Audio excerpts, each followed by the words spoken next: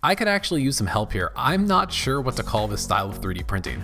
This is the PioCreat Halot-X1, and it's a little different. A typical MSLA 3D printer has a stationary vat and a platform that drops down into it during printing, but the Halot-X1 is the other way around. The entire vat actually moves up and down to meet the platform. The platform has 4 metal locating pins on it, so it's always perfectly level with the vat. It's weird to see the vat moving, and it's even weirder to see it drop back to the bottom when the print is done. This is where the Halot-X1 has one more trick up its sleeve. The platform has a twist mechanism that you can use to remove parts. It works really well, parts just pop right off, unless they're not connected by a raft, and then you get these little stragglers, and this is where it is hard to clean this platform.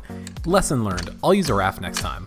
So how about the quality? The Halot-X1 is a 16K printer, so you can see tiny details like the chainmail in this armor. I like the Halot-X1, I'm just not totally sure what to call this style of printing.